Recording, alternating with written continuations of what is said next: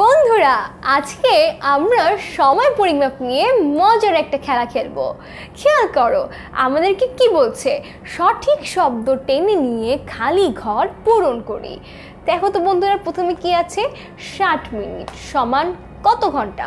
অবশ্যই 60 মিনিট সমান 1 ঘন্টা হয়। এরপর খেয়াল করো কত ঘন্টা সমান সমান 1 দিন। কত ঘন্টা বলো তো? অবশ্যই 24 ঘন্টা সমান 1 দিন। তোমরা আবার ভুল করে 24-এর জায়গায় 60 বসিয়ে দিও না। 60 ঘন্টায় কখনো 1 দিন হয় না। আবার খেয়াল করো 1 মিনিট সমান কত সেকেন্ড? 1 মিনিট সমান সমান 60 সেকেন্ড। দেখো ছোট্ট বন্ধুরা, আমরা কিন্তু সঠিক শব্দ টেনে নিয়ে খালি ঘরটি পূরণ করে ফেললাম, যাতে তোমরা আরেকবার দেখতে পারো যে সময় পরিমাপে এককের ব্যবহার কীরকম হয়।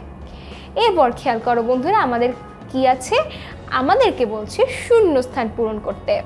95 সেকেন্ডে কত মিনিট এবং কত সেকেন্ড? খেয়াল করো 60 সেকেন্ডে 1 মিনিট হয় না, এবং এখানে আছে 95 সেকেন্ড। এর মানে একবার 60 সেকেন্ড হওয়ার পরে আরও কত সেকেন্ড? 35 সেকেন্ড বেশি। তাহলে কতটুকু হচ্ছে? 1 মিনিট এবং 35 সেকেন্ড।